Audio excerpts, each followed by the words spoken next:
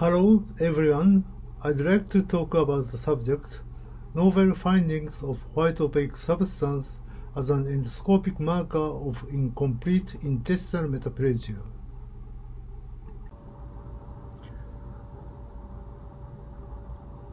White opaque substance is a substance which was reported by me first in the world.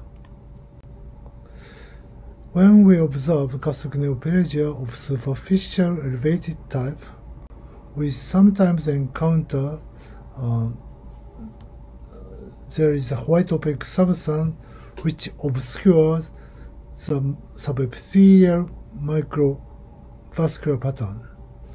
So, I firstly reported the morphology of the white opaque substance according to histological grade. According to our report, the morphology of white opaque substance is useful for making a diagnosis of low-grade dysplasia and high-grade dysplasia or early cancer. As shown in this slide, the morphology of white opaque substance is very useful for the diagnosis of histological grade.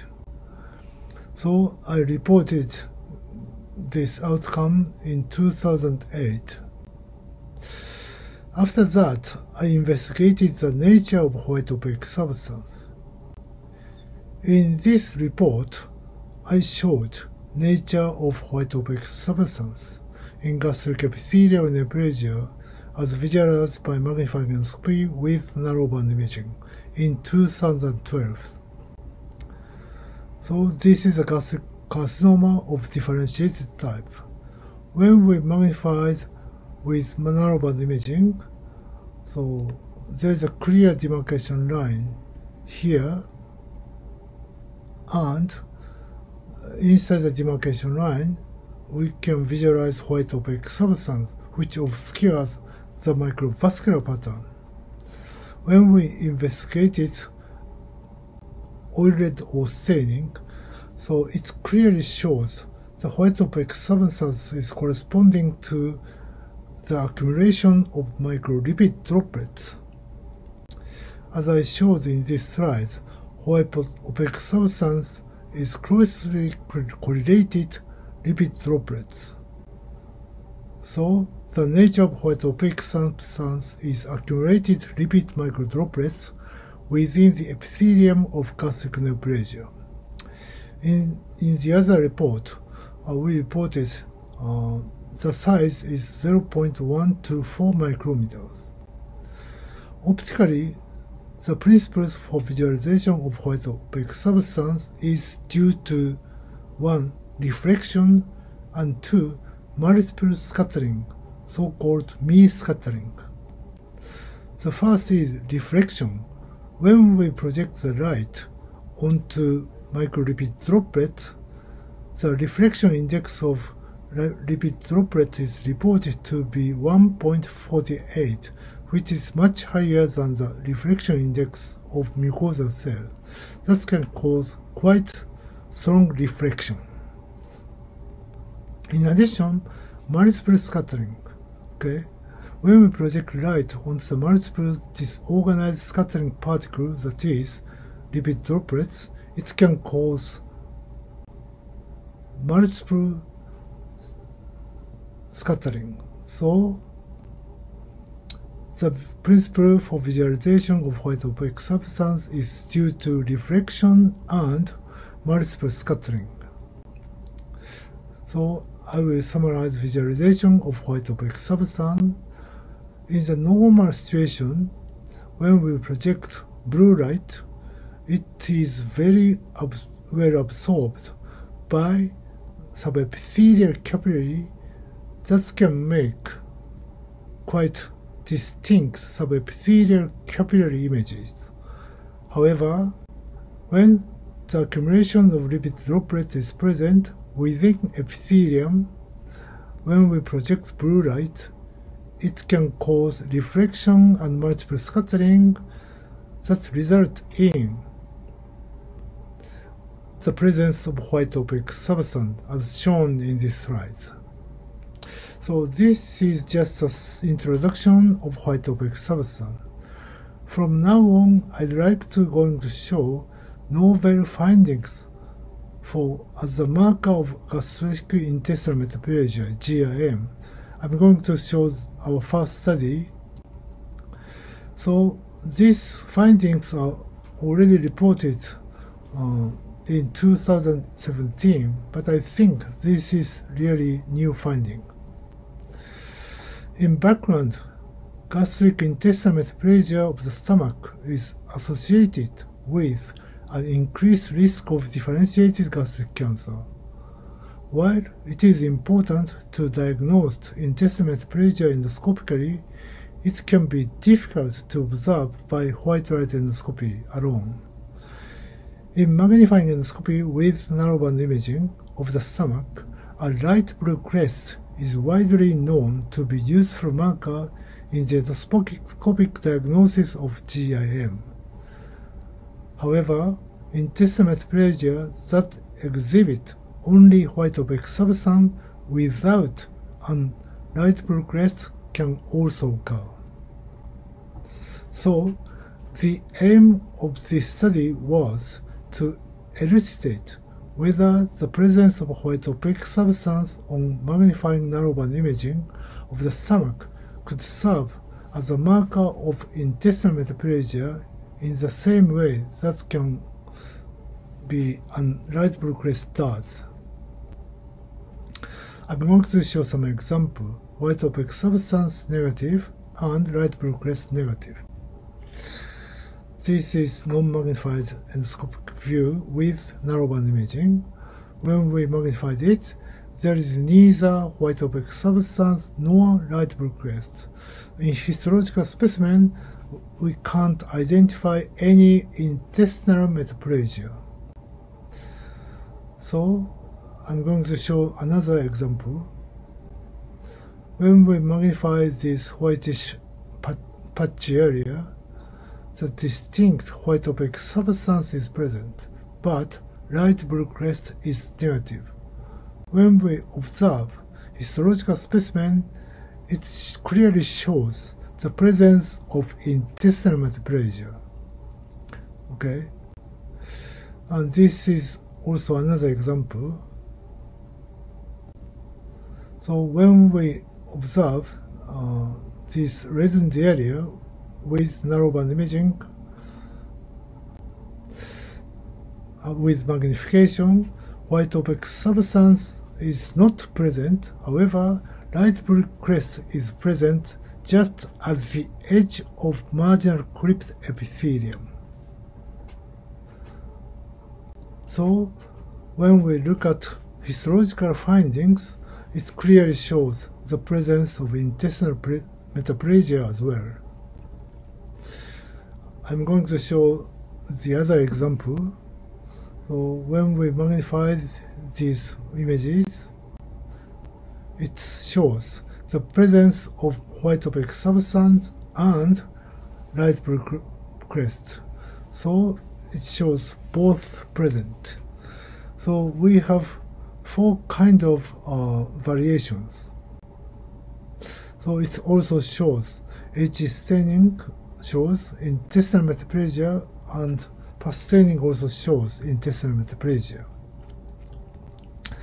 So this is a summary of diagnostic performance of white opaque substance and light blue crest for intestinal metaplasia. Okay, so white opaque substance alone, sensitivity is not so high, that is 50%. However, sensitivity is really high, 100%. Regarding light blue crest, sensitivity is not so high. However, sensitivity is really high, as much as 93.8%. So, the sensitivity of white opaque substance and light blue crest is not so high. Nevertheless, when we combine white opaque substance and light blue crest, sensitivity becomes increased. So this is quite unique findings. So in the summary, light blue crest and white opaque substance can be both useful markers for endoscopic diagnosis of intestinal metaplasia. In addition, combining both markers improves the sensitivity. So I think this is quite a unique finding for identifying intestinal metaplasia by endoscopic findings alone. So please remember it. Now I'm going to show our novel finding for the marker of gastric intestinal metaplasia shown in study 2. So after that study, we get some quite unique finding entitled magnified endoscopy with narrowband imaging for diagnosis of subtype of gastric intestinal metaplasia. So this is just under submission. In background, patients with incomplete gastric intestinal metaplasia have a higher risk of gastric cancer than those with complete gastric intestinal metaplasia. Japanese endoscopist Kanzaki examined the micromucosal patterns of gastric body mucosa using magnified narrowband imaging and classified them into foveolar and group types, and found that the incidence of gastric intestinal metaplasia was higher in the group type than foveolar type mucosa. This slide shows the definition of micromucosal pattern in magnified narrowband imaging. So as shown in upper part, foveolar type was defined as a pattern in which marginal crypt epithelium with crypt opening in the center was surrounded by subepithelial capillaries. On the other hand, as shown in the lower part, group type was defined as a pattern in which subepithelial capillaries were surrounded by the marginal crypt epithelium. In the group type, continuous groove-like crypt openings divided the marginal crypt epithelium as ridged or villous structures. So we aimed to clarify whether such micromucosal pattern of gastric intestinal metaplasia in magnified endoscopy with narrowband imaging was useful for diagnosing of incomplete gastric intestinal metaplasia. So this slide shows protocol examination. So first we enrolled patients we observed using conventional white light imaging, and then subsequently magnified narrowband imaging. Using magnified narrowband imaging, we observed the lower gastric body and the gastric antrum. If light blue crests and or white opaque substance are present, we classified into group type or foveolar type. So if either type are present more than 2/3 of high power field, so we took biopsy from each part. Okay. Histological definition of complete and incomplete type intestinal metaplasia is according to immunohistopathological findings. That is, complete type is defined positive for intestinal phenotype but negative for gastric phenotype. On the other hand, incomplete type shows both intestinal and gastric phenotype. Okay. I'm going to show the result. We analyzed 556 lesions from 98 patients. I'm going to show representative cases. This slide shows a reddened mucosal lesion by conventional high-threat imaging as gastric antrum. When we magnified it, its micromucosal pattern shows groove type with light blue crest, but white opaque substance is absent. Histopathological finding shows intestinal metaplasia, and immunostaining shows complete type GIM, that is, it's only positive for intestinal phenotype. The next case is reddened mucosal lesion at lower gastric body. When we magnified it, the micromucosal pattern shows groove type. Light blue crest is present, but white opaque substance is absent. It shows intestinal metaplasia. Immunohistological finding shows positive only for intestinal phenotype. That means this is complete type gastric intestinal metaplasia. The next case, whitish mucosal lesion is present at gastric antrum. When we magnified it, its micromucosal pattern shows groove type, and light blue crest and white opaque substance are present. Histopathological findings shows intestinal metaplasia, but immunostaining shows both intestinal phenotype and gastric phenotype are present. That means this is incomplete type gastric intestinal metaplasia. The last case, a whitish mucosal lesion is present at gastric antrum. Magnified endoscopic findings shows micromucosal pattern is groove type, and light blue crest and white opaque substance are present. It shows intestinal metaplasia, and immunostaining shows both intestinal and gastric phenotype. That means incomplete type gastric intestinal metaplasia. So when we made statistical analysis, group type is somewhat correlated with incomplete GIM by univariate analysis. However, if we perform multivariate analysis, only related finding was location, that is antrum, and the presence of white opaque substance. So these results shows univariate analysis, but not multivariate analysis, demonstrated a significant association between micromucosal pattern and intestinal subtype. However, the antrum and white opaque substance were independent predictors for incomplete GIM.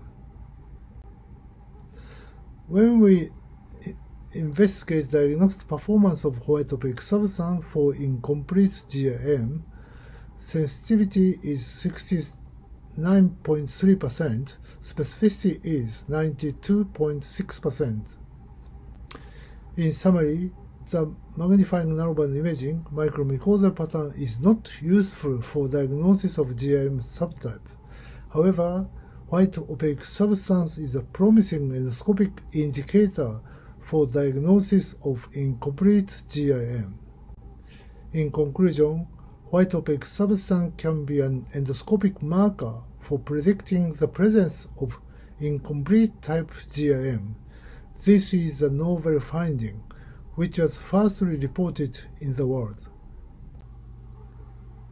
Thank you for your kind attention. See you in the real world next year.